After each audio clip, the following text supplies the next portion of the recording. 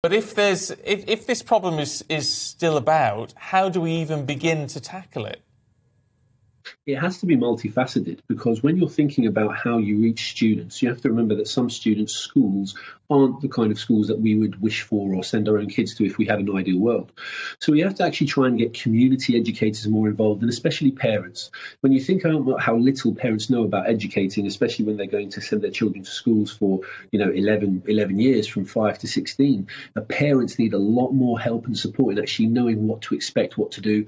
From working in different aspects and angles, we always find that parents kind of have their own limitations of what they had in school and force them on their kids sometimes. Think, well, I wasn't good, so my child won't be.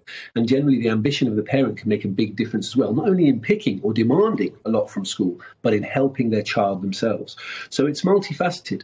I think the most important thing with school themselves is actually to change the nature of the recruits we get into schools as well. That's a big, big thing. But if a child has no support at home, and that could be for various reasons, as you say, that could be just poverty, it could be negligence as well. How can a school make up for that? How can we as a society make up for a dismal background? Well, that's one of the areas. The community educators, obviously bringing back the idea of where people used to go to library, youth clubs, community centres to get that extra help. Schools have been running extra help for schools for a long time, but with the pressure on grades, it makes schools prioritise things that are going to pass exams rather than the confidence maybe to enjoy school. Because remember, there's two aspects to school. There is passing exams and grades, which has some benefit and use. But more importantly, we have to make students want to come to school, enjoy school. If you come to school every day and you tell a student that they're failing, they're no good, it becomes very, very psychologically damaging.